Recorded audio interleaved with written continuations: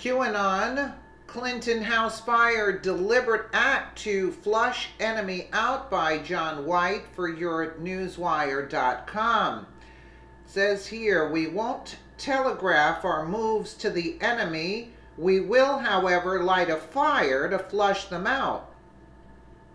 Background of mystery fires haunts Clinton's, as QAnon previously hinted he would set a fire to flush the enemy out. Reports came in on Wednesday, the 3rd of January, that a fire had broken out in the house of Bill and Hillary Clinton in Chappaqua, New York.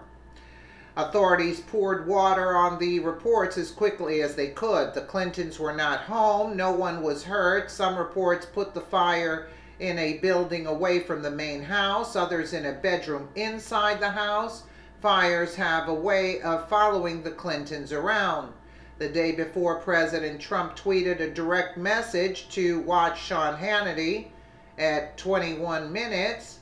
Here is it was exposed in great detail how newly obtained Huma Abedin emails were blowing the whole Clinton email investigation wide open again, with major questions about Abedin's own actions sharing classified information, and this is leading to even more serious questions about how the FBI's interview with Clinton turned into a donut session where she wasn't even Miranda'd, and there were no lawyers present. This on top of Comey already writing out his exoneration of Clinton before that softball interview even took place. Less than 24 hours later, this mysterious fire breakout at the Clintons' home, and not for the first time. In December of 2015, Bill Clinton's home in Hope, Arizona was torched in suspected arson. And this happened again to Bill's Fayetteville, Arkansas home in June of 2017.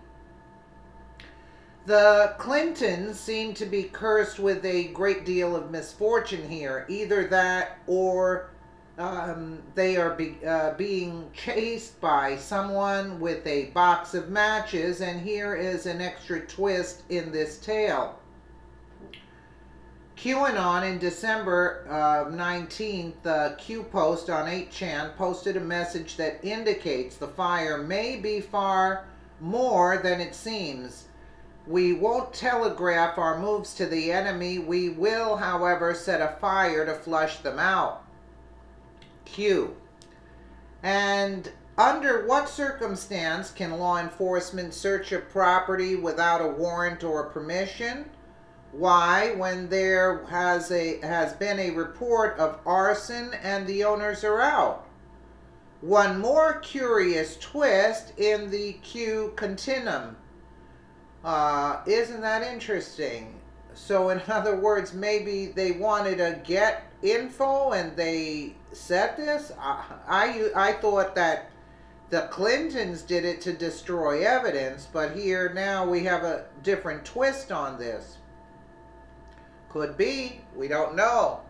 We'll keep you updated. Let me know what you guys think in the comments below. And again, thank you so much for watching.